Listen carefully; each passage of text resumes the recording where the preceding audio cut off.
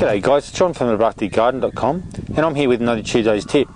Now what I'm going to be talking about today is how we can keep the wooden handles on tools nice and smooth so that you won't get splinters in your hands. And it's pretty easy. Now what I'm talking about will turn a handle on your tool from this looking a bit weathered and grey and all that sort of thing and very dry to something more like this, which is looking a lot smoother, a lot less dry and less likely to form splinters. It's pretty easy to do and it's simply applying oil to it. Now what you need to do, one of the first things you'll need to do is to take any stickers or labels or anything that you've got on the wooden handle, because obviously that's just going to be a place where dirt's going to gather, and it's also going to stop oil from getting into the wood. So we'll take this sticker off as best we can. Now some people talk about sanding any varnish or lacquer or any other sealant that you've got on the tool off or on the handle off.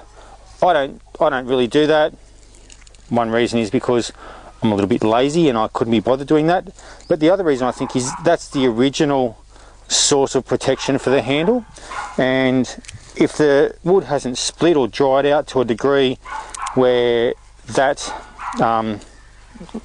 lacquer layer or varnish or whatever hasn't come off, then you may as well leave it on there, because that means that the wood there is still in pretty good condition. It's the wood where the varnish has come off, where the wood's starting to split, that's where you want to get the oil in. So for that reason I just leave the lacquer on where it is still in place, because like I say, where the lacquer is still in place it's nice and smooth. Where it's dry, that's where cracks are starting to appear and the wood's becoming, well, possibly very soon becoming a bit splintery. Okay, now the way we do this, you get a rag. This is a rag I've already used for applying oil in the past. Actually this handle that I just did here, I've just used it. And you just get linseed oil. Now doesn't matter what the brand it is, but get raw linseed oil. It's got nothing added to it, it's just 100% raw linseed oil. Now you don't need a lot to do the tool.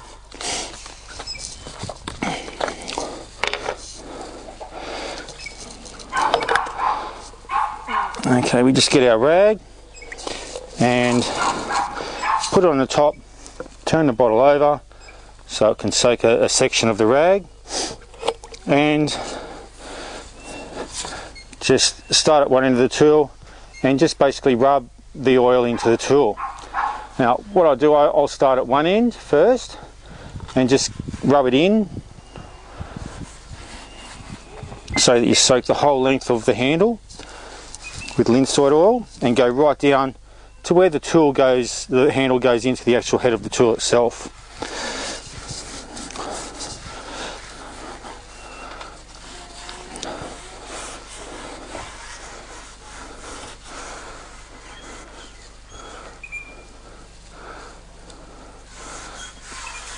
Okay, so starting at one end and working down towards the other, and then what I do is I just soak a little bit more oil into the rag.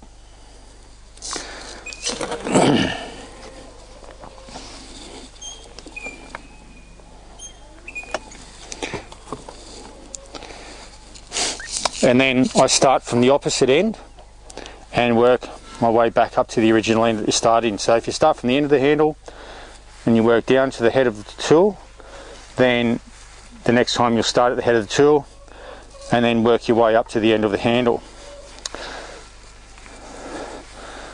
So that's it. Now you've got a nice coating of oil on this handle. Now what I'll do, I don't rub this oil off.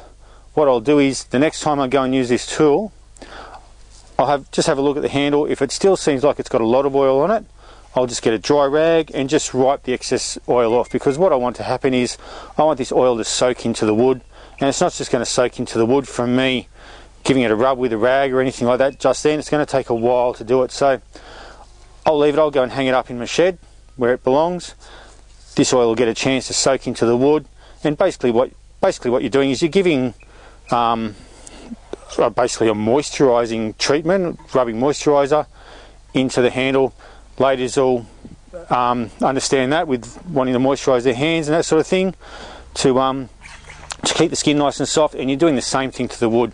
You're basically moisturising the handle to keep the handle nice and smooth and to cause the wood to swell, to fill those gaps where the splinters start. So it's as easy as that. Alright, so there you go, that's this week's Tuesday's tip. An easy way to keep the wooden handles on your tools nice and smooth so you're not getting splinters from them when you use them.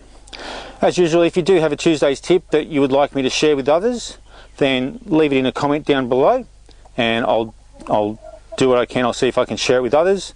And until next time, happy productive gardening. Bye.